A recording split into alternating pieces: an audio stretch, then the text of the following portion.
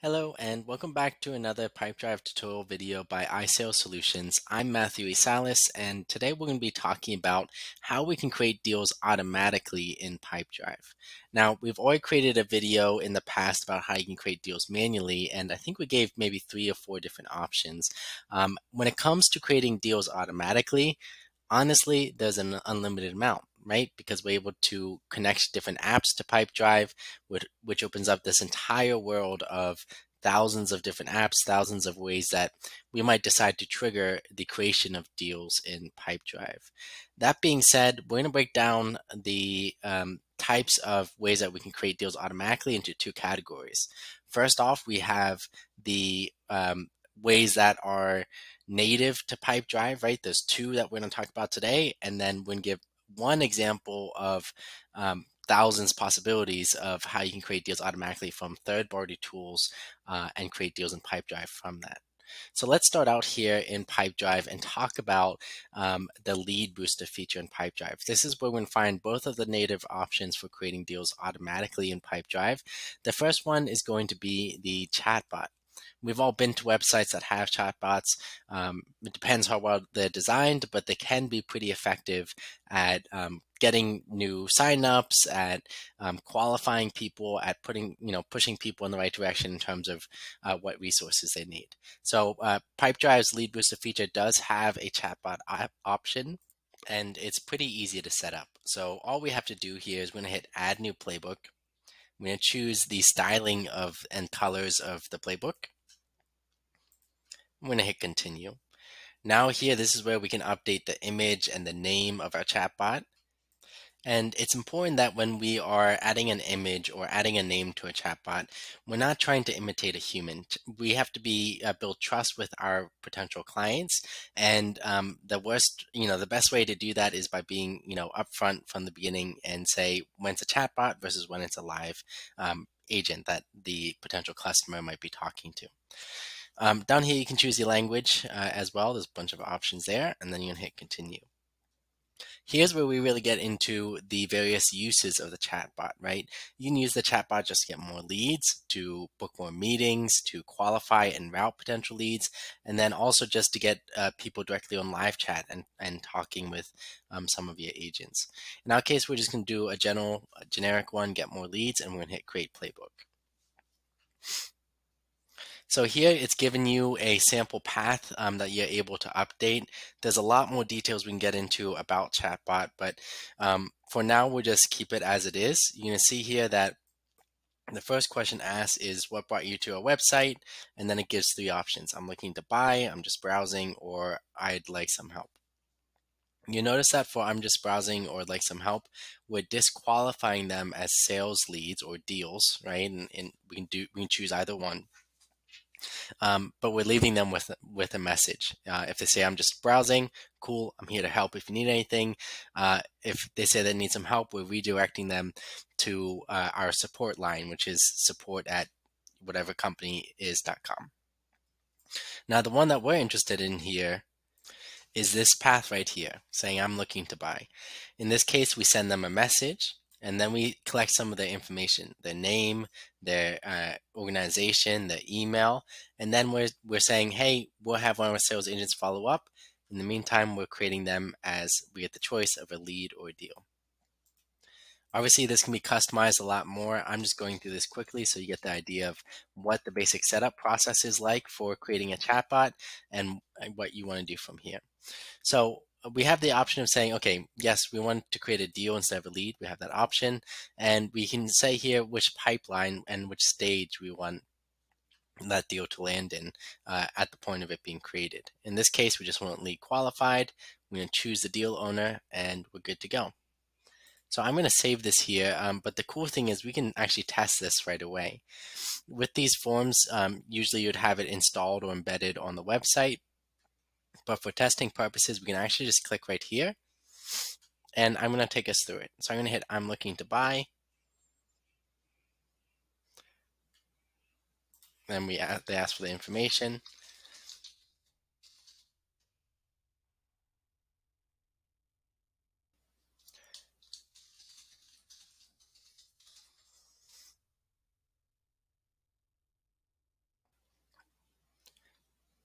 and then email, right? This was the last one that it asked for. All right. So now that we've done this, what you're actually going to see is we have the goodbye message here. And if we go to the sales pipeline, you can see that it shows up right here.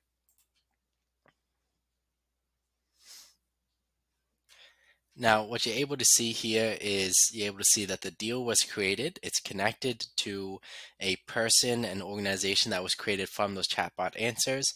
And we have the chatbot chat down here below. So that's one way how we're able to create deals automatically on the website. That's option 1 of 2 of the Pipedrive's native options for automatic deal creation. The other one is pretty similar. We're going to go back into the lead booster feature right here, right?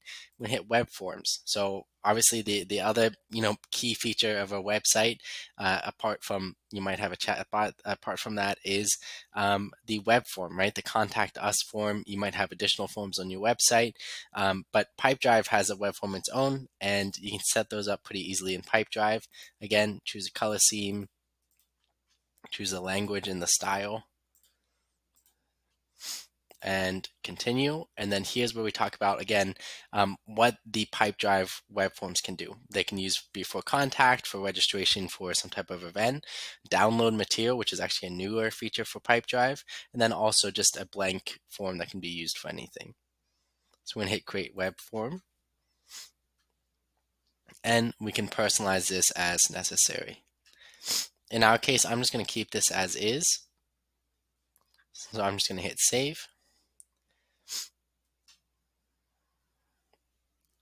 We have this new form right here.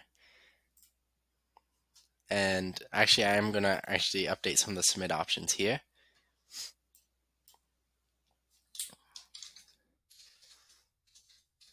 Like to put first before the deal. Oops.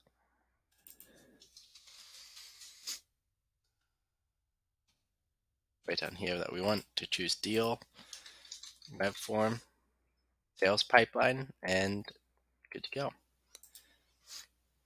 Okay, now at this point, we're going to go to share and embed. And I'm going to just run a quick test here. Pull up the live form.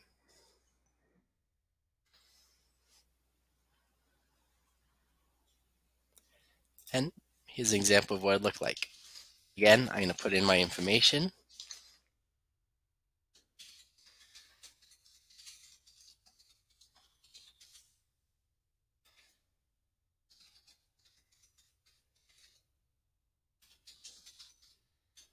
And we're hitting submit. At this point as well, we'll see the same thing happen. If we go to the deals pipeline, we see this new deal just created right now.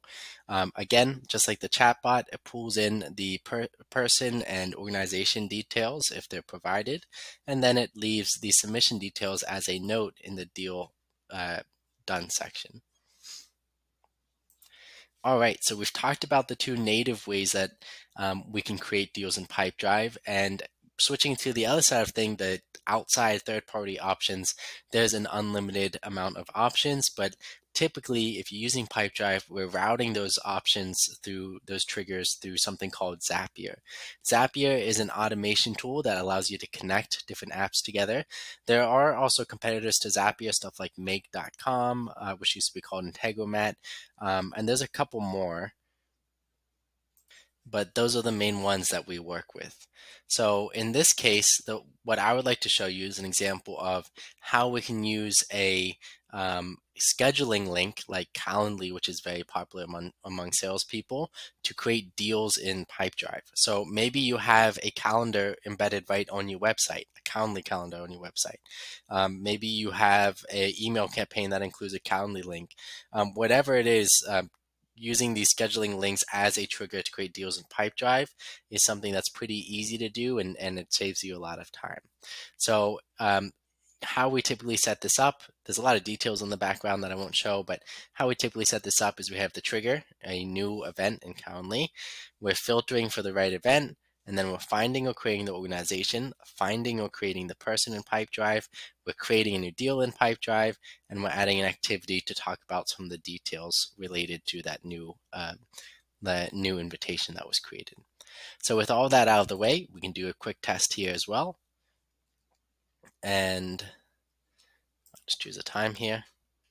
I'll put in my details once again.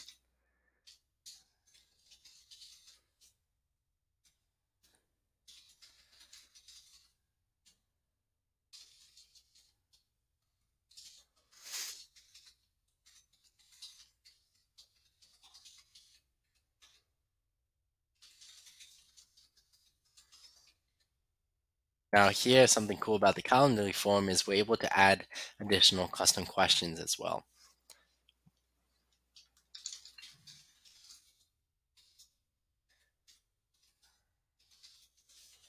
And what we can do here then is we can see that this form submission, this Calendly invite will create a new deal in Pipedrive as well. In this case, we had selected, as we've seen here, to show the deal come up in the second stage of the pipeline, the meeting book stage, because it makes sense. We again add in all the details we can here on the left-hand side for the people and organization, and we're adding in the event details here on the right-hand side, where we say the event type with the event person, and then we have all the details of what they filled out here below. That's all custom stuff that we build out in Zapier, but it's pretty simple to set up. If you have questions about it, please let us know. Now, something else that we mentioned, another good example is, I showed you a native way of create deals automatically by using the Pipedrive web form. There's also a ton of other web form platforms out there that you can integrate with Zapier and then through Pipedrive, which would be stuff like JotForm, Gravity Forms, I'm blanking right now, but there's a ton of them out there that you can use to, again, create forms on your website, push those submissions through Zapier, and then, create a deal in Pipedrive off of those submissions. There's also stuff like you might have surveys, you might have people come from marketing automations. There's tons of ways that deals can get into Pipedrive automatically, but I hope that this short demo here with the lead booster chatbot, with the web form, and with the Calendly submission starts to give you some ideas of how you can automate your sales process and make your life easier when you're using Pipedrive. If you have any questions, please let us know. Leave a comment down below if you appreciate this content, or if you'd like us to create content around any other Pipedrive topics, just let us know about that in the comments. Please remember to like this video and subscribe for more sales training, Pipedrive training, marketing. All that content is in the pipeline, and we look forward to producing it for you. Thanks.